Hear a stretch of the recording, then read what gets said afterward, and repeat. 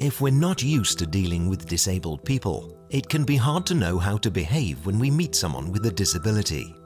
We might feel awkward or embarrassed, and worrying about saying or doing the wrong thing can sometimes make things worse. Can you help me, please? Yes, what can I do for you? I bought this shower head here last week. Can I change it? I don't see... People always ask me where my dog is. Where's your dog? They stop me in the street and ask me where my dog is. It's bizarre. You got to give it a good thumb. It gets stuck. That person telling me what's been said, I'm sorry, but can you speak more clearly? I got really frustrated, and then I'm sorry, but I'm going to have to ask somebody else, but no, I thank.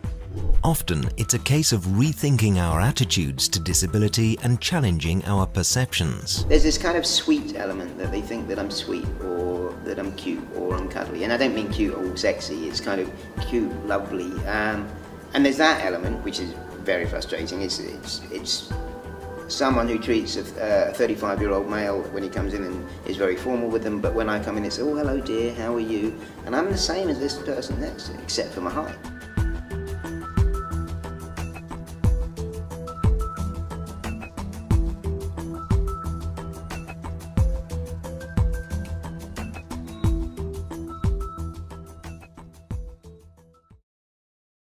Disability doesn't equal dependence.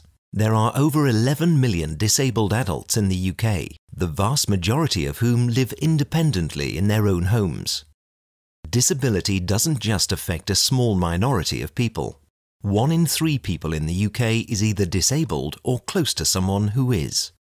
Most disabled people aren't born with a disability. The majority develop their disability in the course of their adult life. Disability could affect you. With people now living longer, there's now a 1 in 2 chance that we'll be disabled by the end of our lives. In this video, we're going to look at the key skills we need to be confident and relaxed when dealing with disabled clients, customers, or colleagues. Communicating and dealing with disabled people isn't just about not offending them or being nice. It's about being aware of how their disability might require you to do or say things differently. So, and you found us all right? No problems. Excellent, well done. How did you come in? A train, bus? I drove, actually. Oh, well done. You have your car modified so you can drive it? Yes, I had it especially shrunk to fit.